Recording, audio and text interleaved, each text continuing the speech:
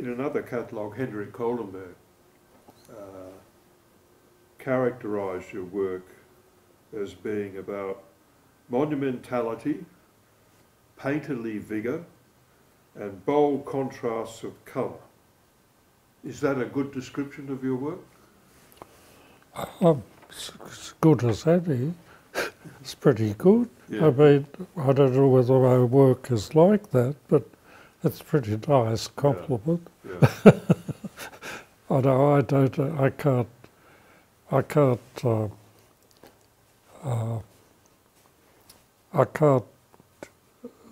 well, you know, that's what Hendrik saw, which is good.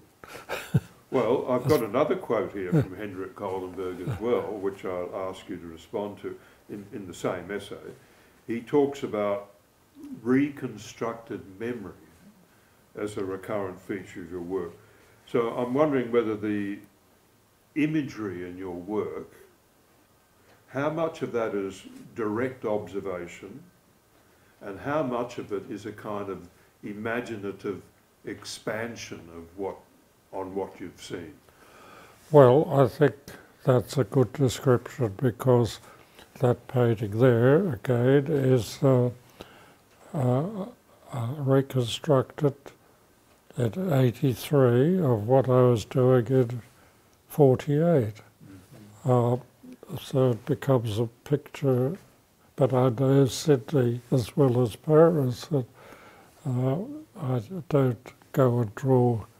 Well, I've drawn that street with the central station many times, but I don't draw it to make a picture. It's I reconstruct the thing. But words are funny things, aren't they? They can be interpreted so many different ways. When this interview is finished, I remember all the artists that influenced me, but just talking like this, it's hard to name. But I think I've been a loner all my life as far as the art world, and only when I had to teach did I get to know artists. But that's probably because at full-time art school, artists tend to pick up a peer group that's their friends for life.